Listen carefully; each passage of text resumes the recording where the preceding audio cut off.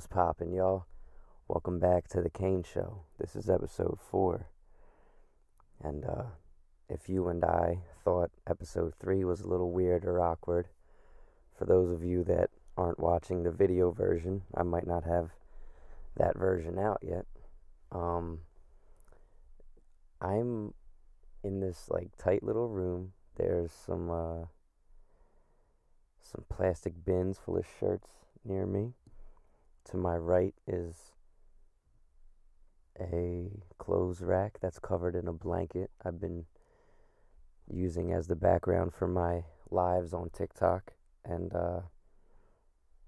this thing that I'm sitting on, it's like a foam mattress topper that my uncle and my aunt let me use. I fold it in half.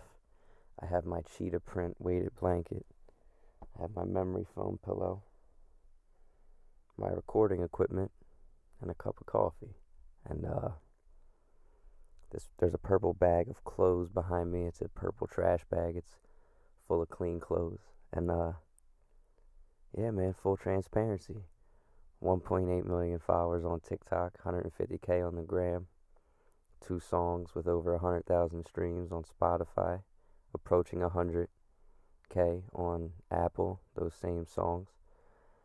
And I've been sleeping on a floor at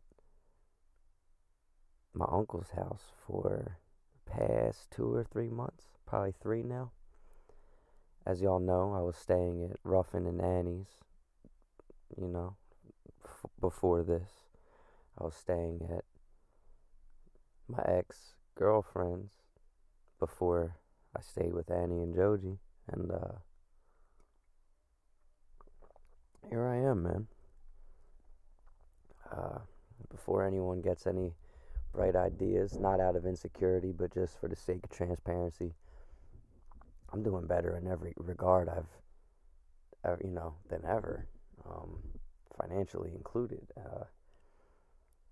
I guess I'm being cheap or being frugal, or maybe I'm scared to step up to the plate and go get my own place. I don't fucking know.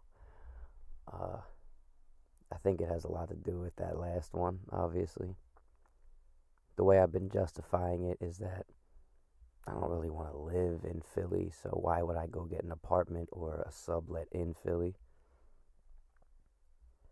But in the same token, if I really don't want to live in Philly, why the fuck am I still in Philly,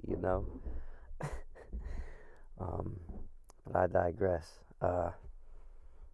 First and foremost, I want to thank everybody who listened to the last episode of the podcast, especially because the outpouring of support and empathy and understanding that I received from people, even from my ex that I referenced in that episode, was outstanding, and it was much appreciated. I can't even talk. It was much appreciated. Fucking shit. Can't even talk. Yeah, I'm still nervous about it. And also just to put it out there, because she called me about it. By all means, she was down to do whatever. She was down to, take care of me in any way I need or desire, to be quite honest with you. Just something I know about me. Even though I do value and appreciate monogamous relationships, I know enough about myself to know that there's a part of me that just likes having options, man. And I like seeing what's out there, what the world has to offer, what particular individuals have to offer me. I've always been into that, Even though, ironically, with all this, shit going on, all the very fortunate things going on in my life, surrounding the content in my music, it has been a drought, bro. It has been a dry spell. I had a little fun recently, a little hotel rendezvous with somebody, but we ain't gonna talk about that. Oh, but the night that I made the 3rd episode, something ended up happening. And oh boy, I've been thinking about it ever since. It was a great time. I ended up all of my prayers and wishes were answered. So I ended up being quite fortunate that night and had a cool, you know, meeting, reconnection with somebody. Been trying to reconnect with them since. I've been getting dubbed. So all that to say, you know, you get a sip of water every now and then back to the drought is what it is. I gotta get the fuck out of Philly. Um, hmm. What are some cool things that happened? I don't know if any of y'all are familiar with the band Against Me. The lead singer, Laura Jane Grace, she made a video maybe like a month or two ago where she was kind of busting my balls a little bit. Like, she said something along the lines of, you know, the videos where the guy eats a tropical fruit and spouts some esoteric bullshit or something like that, she says, and she's like eating a star fruit incorrectly, might I add. I had to learn too, Laura, that we were eating them incorrectly. Um, she fucking shouted me out, and that kind of was breaking my balls a little bit. People were tagging me in it. I go and comment on the thing. I'm like, holy shit! Like, all my old little girlfriends when I was like, you know, fucking white girls, they loved your shit, you know, and got a kick out of it. We ended up following each other. She invited me to her show recently. She's doing like a solo tour with the dude from Circa Survive, Anthony Green, I think his name is, and then somebody else, I forget their name. But they're doing a tour, and they had a stop at Union Transfer in Philly. She invited me the fuck out and gave me 2 tickets. I had no one to take with me. Back to the drought. And I show up, and the whole show was dope, but she fucking killed it. She tore that shit down. And before she did her song "Stay Alive," which is the last song of her most recent solo project, which is also titled "Stay Alive," this motherfucker says, "I dedicate this next song to my internet friend Cain."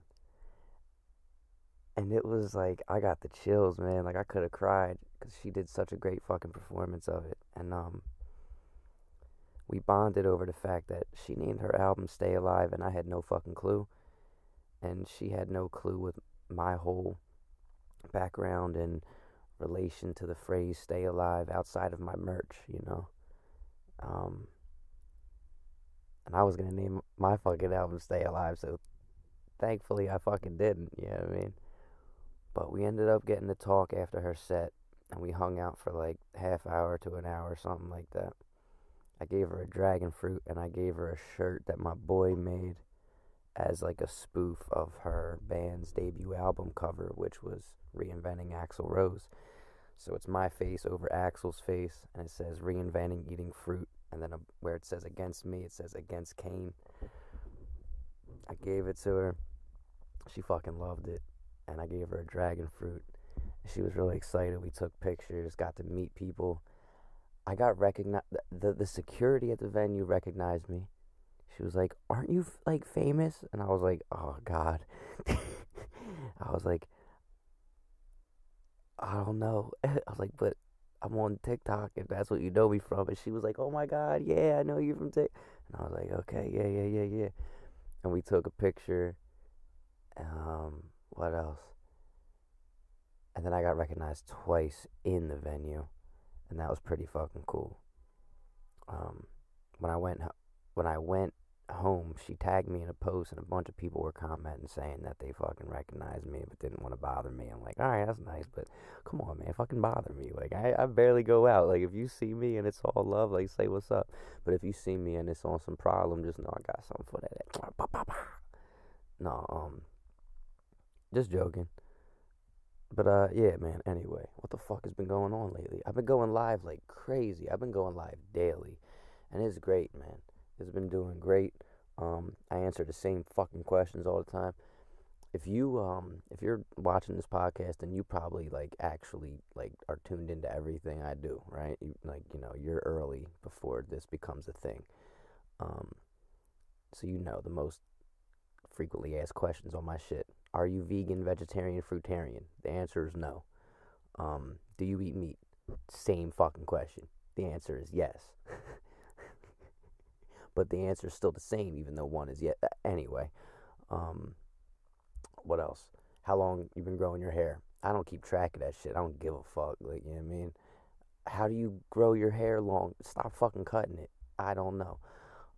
What else is another question I get asked? What's your favorite fruit? Watermelon. What's your least favorite fruit? Kiwano. Do, what does dragon fruit taste like? It tastes like a pear and a kiwi had a baby, but the flavor didn't load all the way.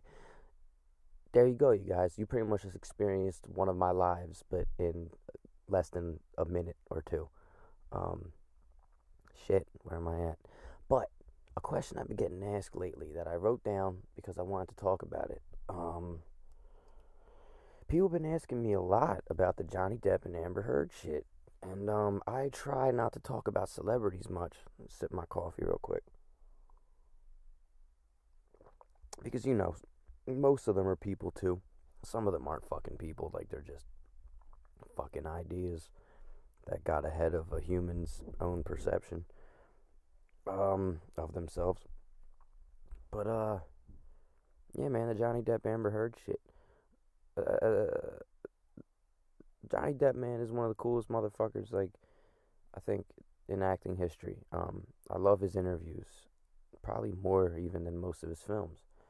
My favorite films of his would probably have to be Fear and Loathing, fucking Blow. Of course he did. I mean, fucking Captain Jack Sparrow, man, Like, Crybaby was fucking great. Edward Scissorhands was great. Fucking, cool motherfucker, man. And, there's a lot of spotty shit going on in the case. I don't want to immediately jump out the window and, like, start, I don't want to be like the male voice to silence any fucking woman's voice. That's not my prerogative. If anyone's voice is not worthy of being heard, regardless of gender identity, they will silence themselves. And as far as the Amber Heard shit and Johnny Depp shit goes, I think most of the proof is in the pudding, man. It's kind of all there. He got receipts, that she was painting him out to be some kind of fucking monster and shit. And the guy did some coke and he was addicted to painkillers. He was a fucking lush, he changed Winona forever to Wino forever. Like he's a fucking rock and roll motorcycle fucking dude. Like he hangs out with Alice Cooper and fucking dudes like that, So he's he's that kind of guy. That being said, he don't strike me as a fucking tough guy. And I ain't no tough guy either, but like I've been in some little fucking scrappy situations, violent situations, and I've been in domestic disputes as well, man. And it's not the coolest shit in the world. It's really not fucking cool. I don't wish it on nobody, but knowing what it's like to be in a position where you're getting hit by a woman and you want to fucking do what any natural human's reactions would tell them to do, but knowing that it'd be the wrong choice, so you fight it, like knowing what that's fucking like.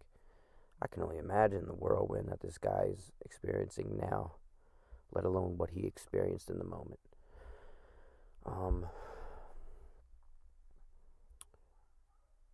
I was in a similar situation, obviously not with millions and fucking Disney contracts on the line yet, but there was this little John that I was fucking with for a good like 2 or 3 year period, man, like 2017 and up, and up until when I was voluntarily committed to the psych ward, I was fucking with this John, and I didn't realize how deeply I was being enmeshed in this person's fucking plan, this person's bullshit. I don't want to go into great detail, but it ended up getting to the point. I talk about it in my music and all that shit, man. You can listen. It ended up getting to the point where when I was finally in the hospital, I realized like I learned these phrases, and they're talking about love bombing. They're telling me about what breadcrumbing is and the Hoover method when they fucking suck you back in, and it was when I learned about smear campaigns that I started getting really worried. Because following my discharge from the the hospital. And I tried to win this person back, even though I should have just counted my lucky stars that this person was moving on.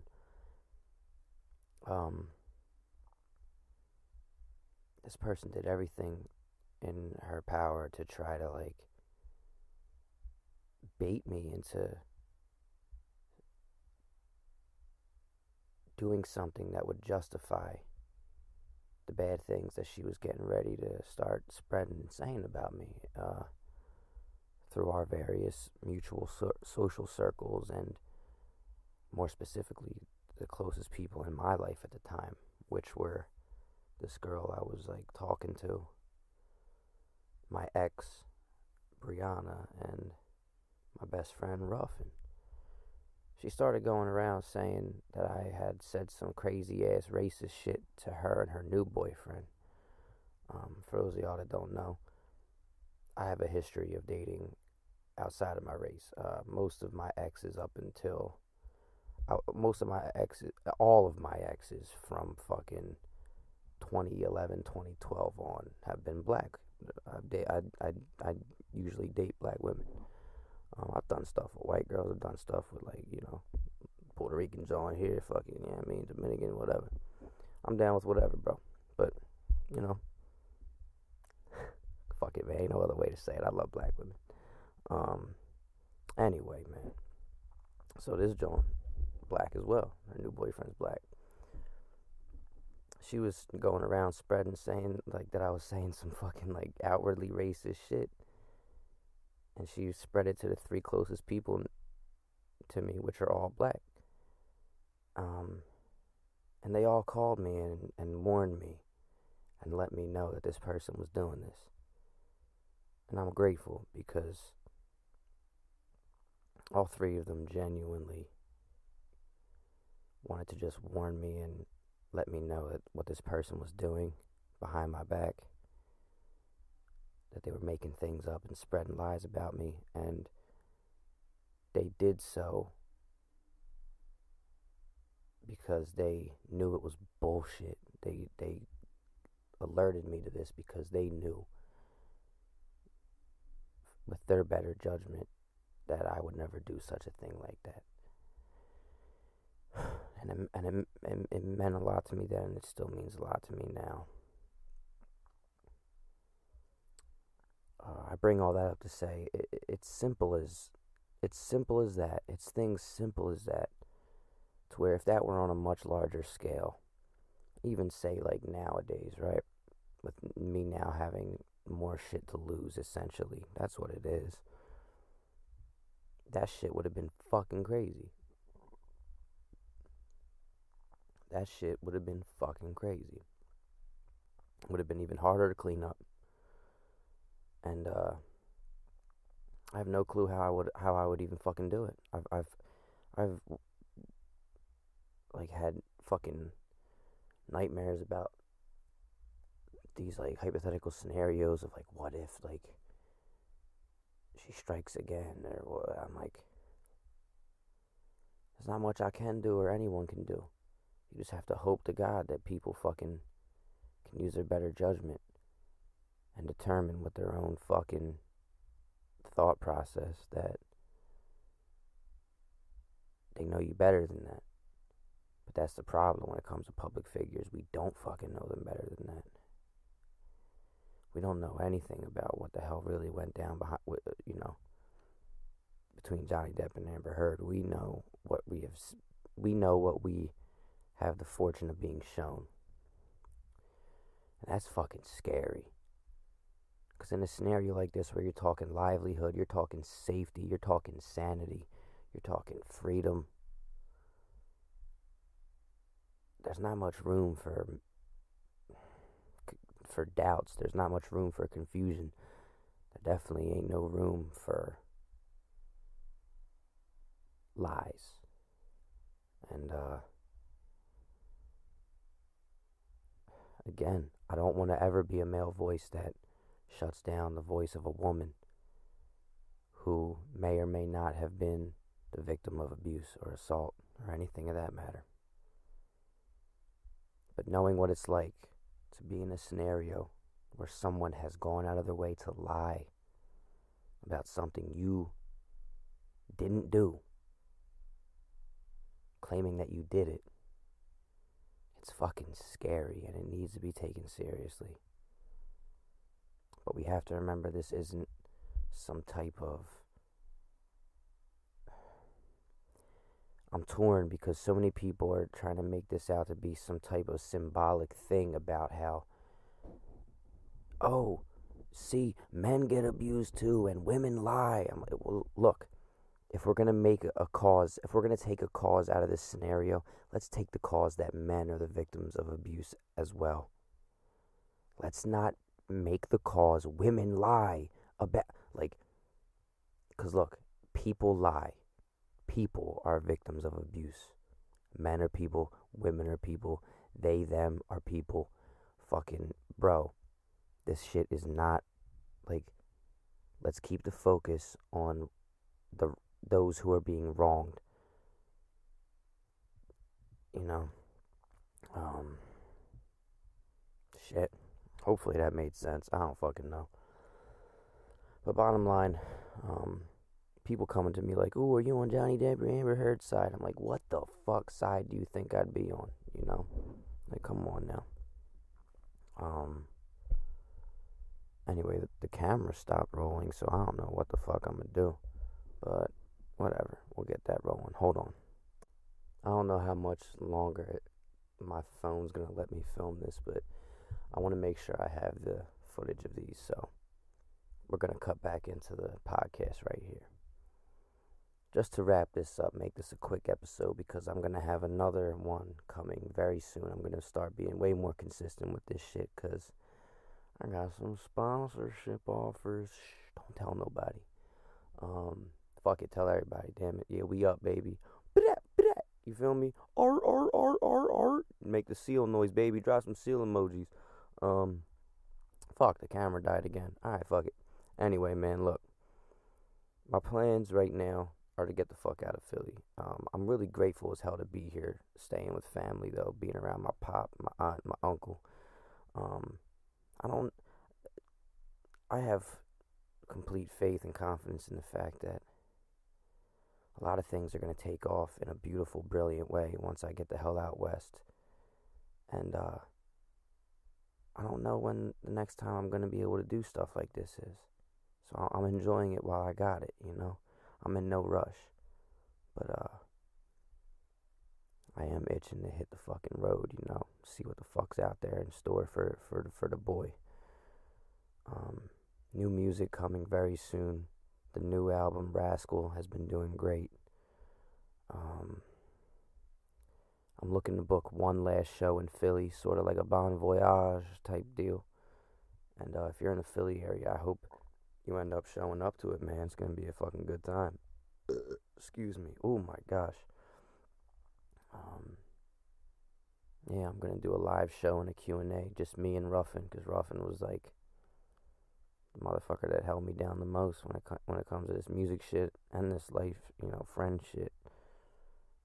But after that, I'm gonna hit the fucking road. Hopefully, I could do some shows on the road. That'd be pretty bitchin', right? Yeah, you know what I mean? But anyway, whatever time it is, wherever the hell you're at, I hope you're fucking enjoying it, and I hope you're safe. And if you're not, remember that you got the power to change it. And also, for anybody out there that might be embarrassed of their living or sleeping situation, just know your boy Cain is doing better than he ever has on every fucking front. And he's still sleeping on a fucking floor.